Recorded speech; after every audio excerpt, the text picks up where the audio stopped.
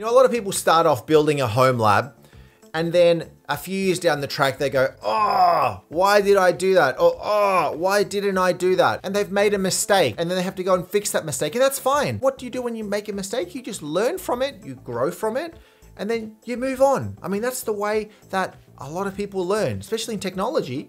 I learned the hard way many, many times. I once patched domain controllers in the middle of the day and I brought down the entire network. And I learned from that. I won't do it again. So in a home lab, you're probably gonna be playing around with stuff and you're gonna make mistakes. Now, before we do get into this, I want you to do one thing for me, one thing. Smashing that subscription button. Well, don't smash it, just click on it with your mouse or with your finger if you're on a smart device. You don't want to miss out on the amazing weekly content that we release here at Tech with Emilio. So do that. And one thing that I learned when I was building my home lab, and I learned this the hard way, and I learned this way too late, is I didn't really know what was on my home lab. I had devices absolutely everywhere and I didn't know what I had. So that's why you need to check this out. Now, here's one thing that a lot of people who are setting up a server, setting up a network, forget about. All of your devices, your networks, your servers, even cloud tech. It can get really hard to track all of this. You've got to try out Fathom. You can now easily map all of your servers and your business applications and see all of their dependencies, essentially how everything is connected to each other. And you can map services that are on-premise, so your physical servers, your virtual servers, along with all of your services up in the cloud. And the great thing is that this service is completely agentless, which means you don't have to stick something on a server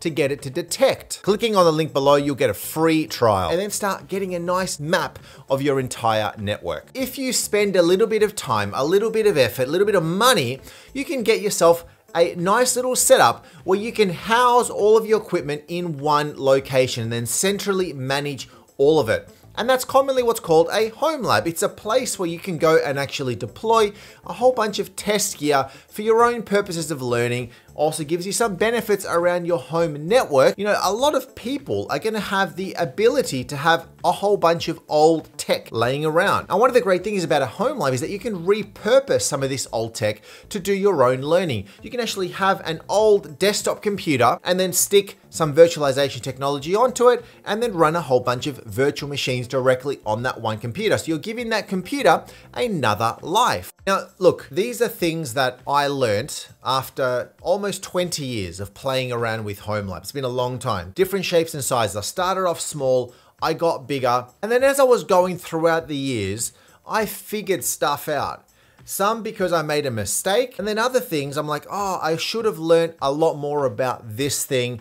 And then I had to go and redesign parts of my home lab to go and learn about this thing. One of the big things that I always do is plan for what you want to be building. Lack of planning is my first mistake. What is this thing for? What is the purpose of this thing? You have to think about the plan. What are you going to be building? What software are you going to be running? What are you going to be doing with this thing? How much money do you have to spend? Well, how much money do I have set aside to be able to go and invest and buy that thing? A lot of these questions are going to then determine the hardware that you're going to go and buy. Now, the next one. This is what happened to me. I had my space set up and I had all of my data. This is before I had a NAS, by the way. The hard drives failed. The hard drives died. And I thought to myself, I should have had backups in place. And that's one thing that I think a lot of people don't think about. And so often people in a business focus and do a lot of stuff around backups, but then when it comes to their home environment, they don't think about backups. Now, here's the thing you've got to think about is firstly, is your home lab completely for your learning and for your learning only?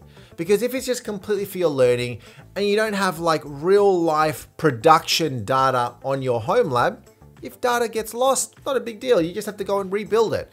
Could take you a bit of time to rebuild it, which is quite annoying, but you know what? You haven't lost any precious data. But if your home lab is like a mix of your learning environment, but also you have some pretty important data in there, you probably want to make sure that the thing is running well, that you do have backup set up, that you're setting up the backups, it's backing up the data to a different device, to a different location, that those backups are being sent off-site. You don't have to do this, but I bought 2 NASs. One of my first NASs was a Netgear NAS.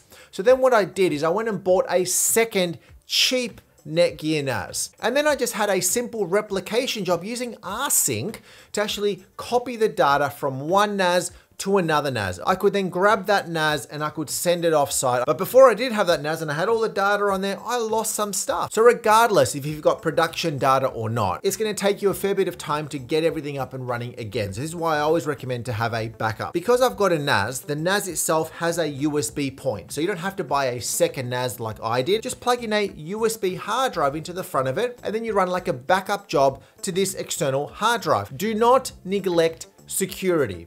Now I understand it's for learning. What's the point? I could just leave everything open. I can expose the whole thing out to the internet. If you've got some sort of a router that's maybe got some firewall software onto it, use it. Make sure that you're using strong and secure passwords, that all of your devices have got strong passwords. Change the default passwords.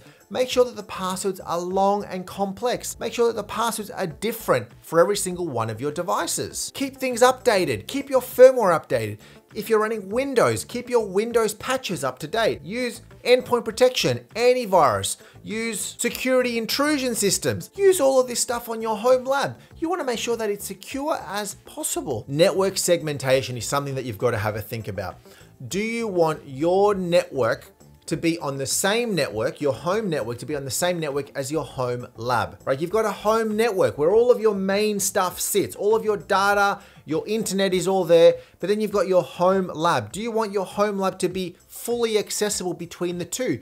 Do you want some segmentation, some segregation between those two networks? You may want to consider that. Stick a router in the middle, that's routing traffic between the two, but then close off everything. Close off every single port unless you need a specific port open. Maybe you just need port 3389. Make it as difficult as possible for potential threats to spread throughout your network.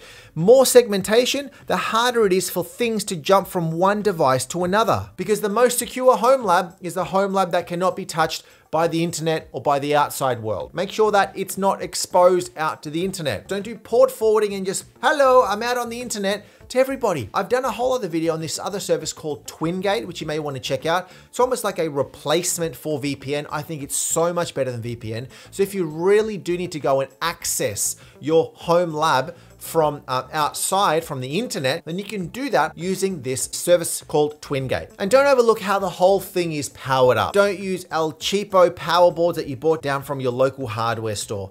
Those $2 power boards that you have a little short and then things go pear-shaped. Think a little bit more corporate-y. Think about PDUs, power distribution units. Think about UPS units. I've got a UPS unit where I have all of my gear running into that. It actually gives me about 45 minutes worth of power in the event of a power outage. I mean, how important is your home lab for you? If you need it to stay up, if it's running core important equipment, then make sure that it's powered accordingly. Do you need everything on all the time? Because this is what I learned. First and foremost, I had all of this gear and I thought, hey, I'm just gonna leave it on all the time because that's just what you do. Well, really, if it's gonna be used only for certain things, only leave the essential stuff on. Everything else that doesn't need to be turned on, power it off. Well, then when you need to use it, you just power it on, do your learning, and then shut it down. Now, as your thing grows and grows and grows, and this is something that I learned the hard way as well, is I lost track of all the stuff that I had. I had switches, routers, I had a whole bunch of virtual machines that were on different IPs. I had different versions of operating systems, different versions of everything. So I got into the good habit